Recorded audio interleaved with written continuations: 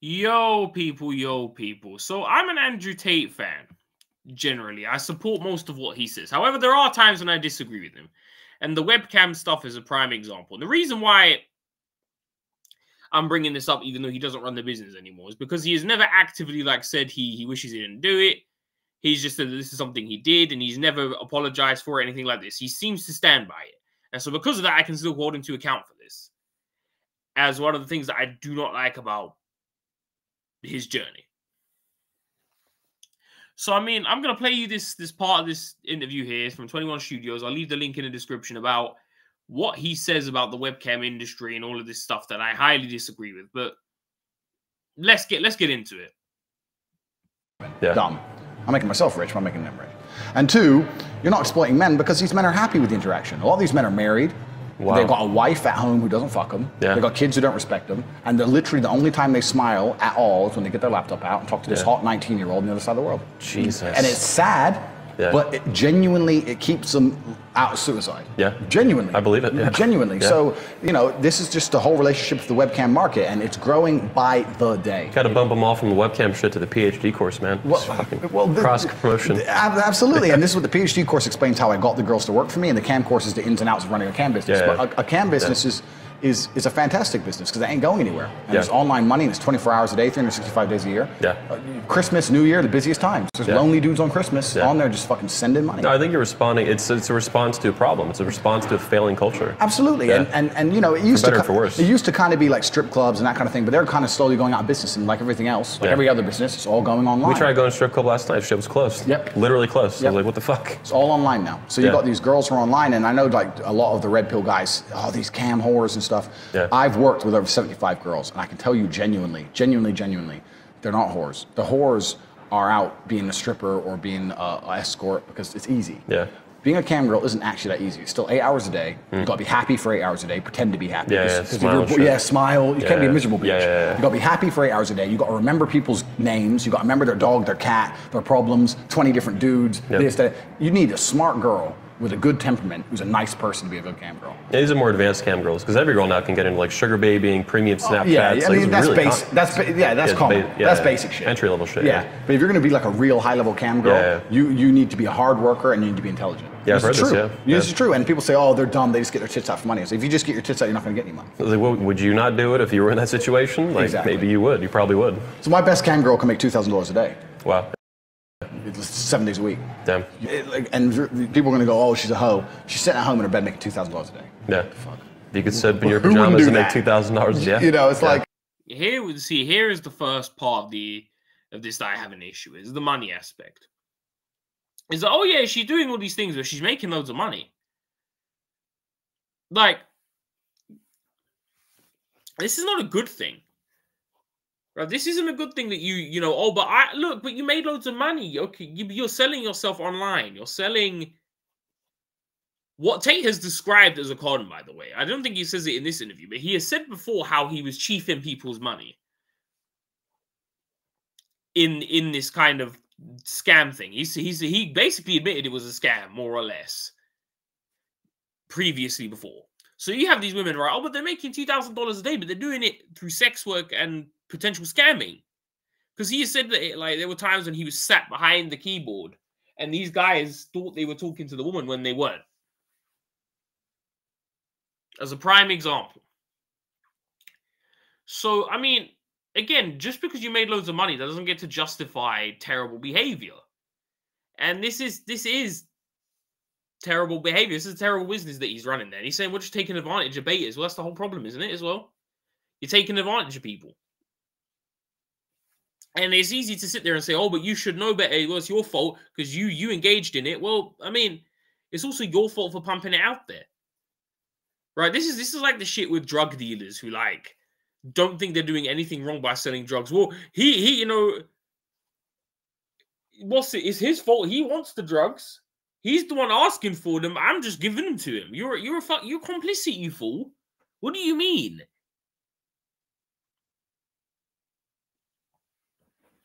Like, it makes no sense. If somebody comes up to you and says, I'm going to commit a murder, and you say, okay, I'll supply you the weapon.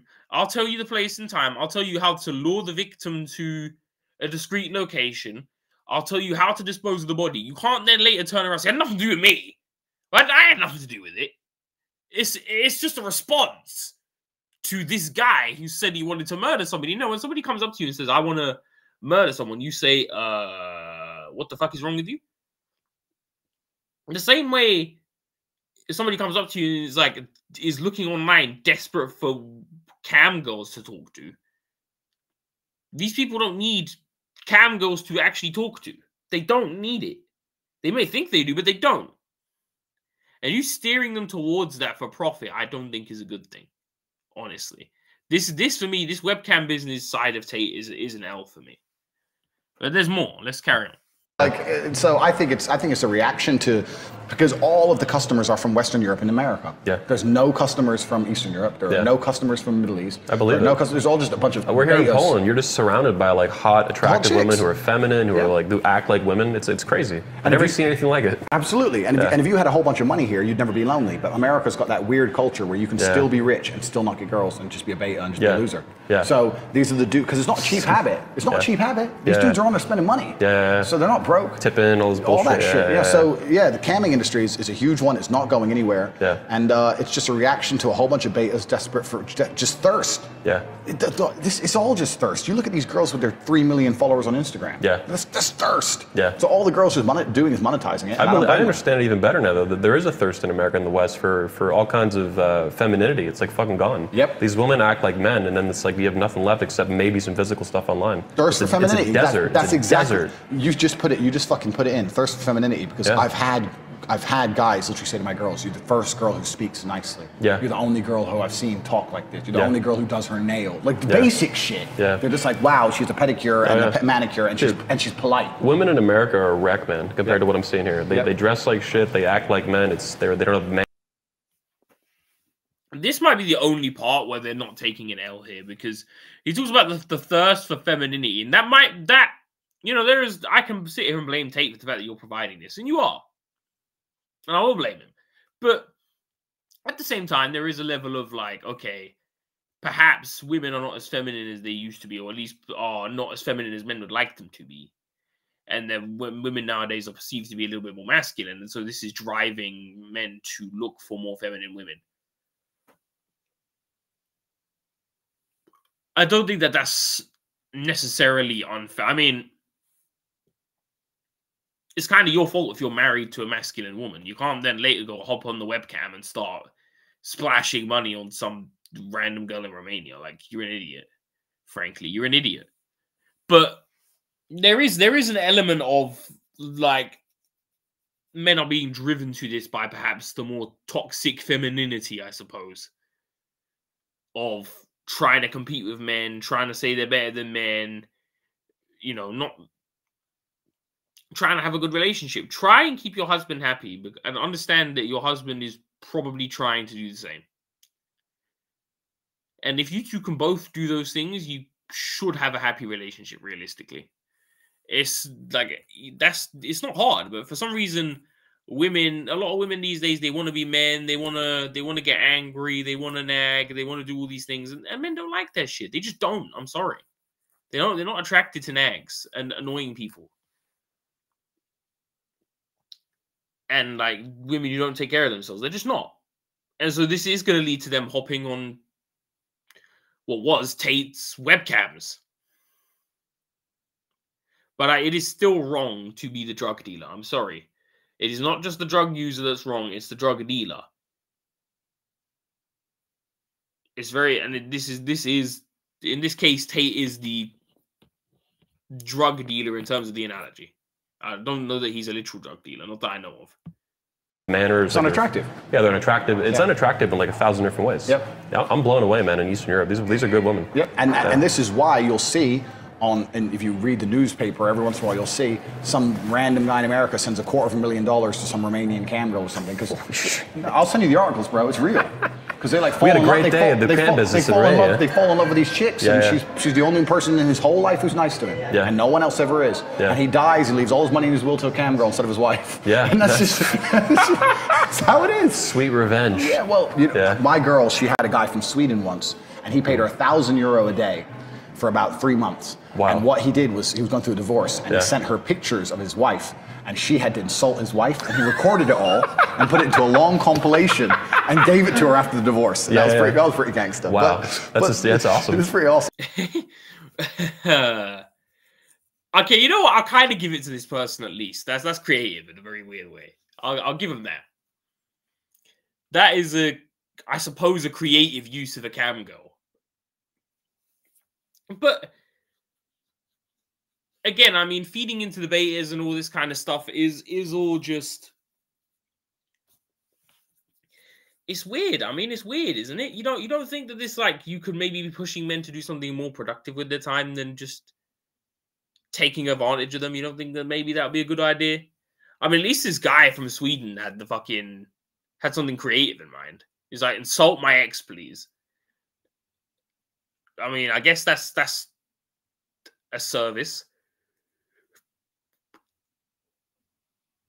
I mean, $1,000 a day for it. So he's paying a fucking premium for that. But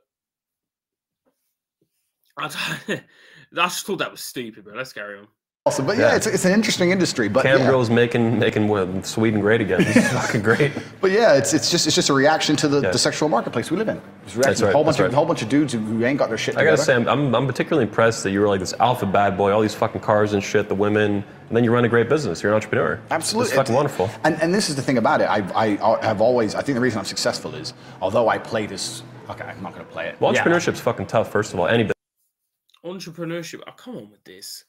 Come on with this stuff, right?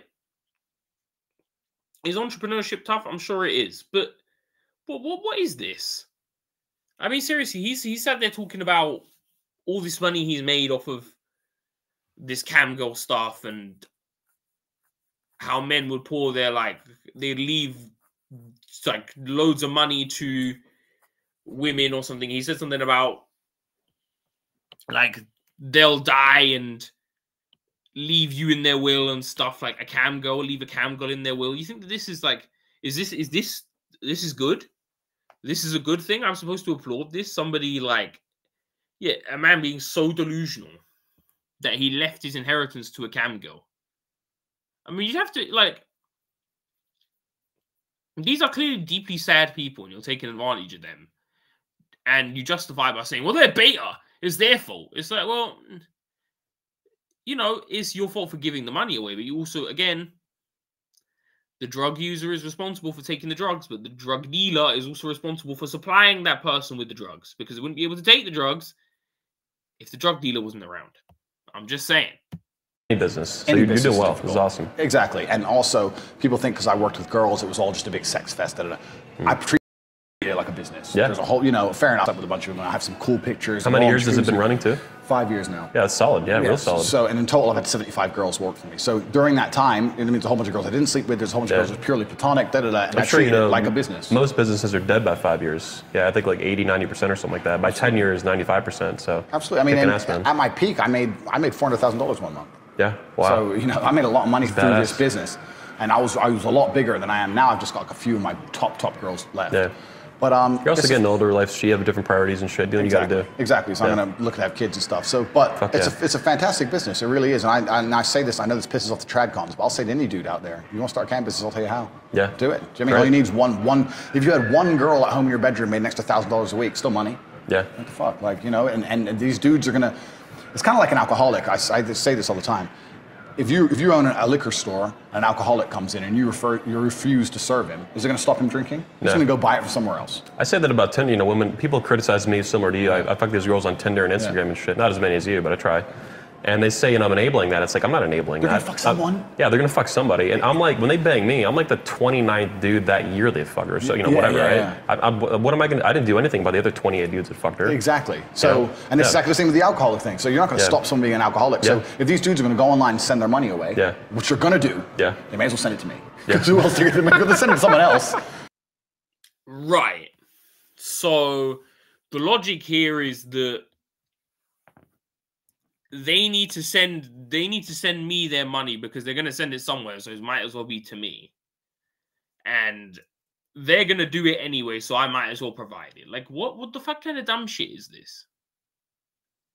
I'm sorry, like, What even is this as a logic? So you're supplying this person the drugs and saying, well, you know, they would have gone and got it somewhere else, so I might as well be the dealer. Like, why do people think it's okay to do immoral things for money? Like, it's not a good idea. You know, he says, you know, I'll show you how to make a webcam business. If you have a girl, I can teach you how to make $1,000 a week. Well, by slapping your girl in front of a webcam and basically semi-scamming people out of money. This is not good business. This is not a good thing. And people need to stop acting like it is. Because it isn't. But this is the part of Tate that is an L, right? Is this kind of stuff. Is when you're sitting there talking about people dropping their life savings, dropping $1,000 a day so that they can assault their ex, coming on here because they're lonely and desperate or whatever it is, and you take advantage to make some money, and then you say that, well, it's justified because they were going to do it anyways and I made money from it. Well, that's like the logic the drug dealers use. That's like classic drug dealer logic right there as to why they're not bad. And it's the same as being used here for webcams. You can't on one hand complain about how degenerate the society is and then contribute to that degeneracy. It doesn't work that way. Like, I can't sit here and say, the Tories are terrible, they do an awful job, I wish they were never in power, and then turn around and vote for them in the next election. It makes no sense. Like, if you're contributing to the problem that you are berating, doesn't that make you a little bit hypocritical? I don't know. But I mean, that seems like what he's doing here, but yeah. Yeah. So that's just how I view it. So I don't think I'm damaging the West. The West has problems. We've just discussed them. I'm exploiting them to make myself a millionaire. Yeah. Well, oh well. Yeah, you're not causing this to happen. I'm not causing it to happen. It's happened already. Yeah. And if I stop, it's still going to happen. Yep. So that's right. It is what it is. Yeah. Well, man, it's been great talking to you. Really fucking awesome, man. Really great meeting you. Thank you. I can't wait to hear your speech at the convention. See. There you have it. I mean, simply put, there you have it. It's okay to push webcam stuff. It's okay to take advantage of lonely, desperate men, apparently, because A, they're betas, B, you make loads of money off of it, and yeah, I mean, that seems to be about it, really. I mean, I think this is all terrible logic. Money is not the be-all and end-all of everything, okay? That is simple fact. Don't obsess over money, because this is how you end up doing things like this. Taking advantage of people. And like I said, Tate has admitted to scamming people off of this. He's admitted to this before. Right. I mean, if you want to see, I think it's the podcast he did with I want to say it was the Nelk boys he did it with, where he admitted this stuff. So, you know, if you don't believe me, go watch it, where he's admitted this. And he describes the scam in detail. So, I mean, if you think this is okay just because, oh, but I made money, oh, but they were going to do it anyways, oh, but, you know, I might as well do it and make some money and then, you know, everybody's happy. Like, no, everybody's happy. If you've got guys dropping their inheritance to a cam girl and you think that that's okay and you're laughing about, oh, that's funny, ha, ha, ha. It's like, brother, that's all he worked for his whole life that he gave to a cam girl because he was being basically manipulated by some woman behind the screen into thinking that she gave two shits about him when she didn't care. Meanwhile, he says he was potentially dicking her down behind his back. Behind the person's back on the webcam. Like, this is foul. And I think that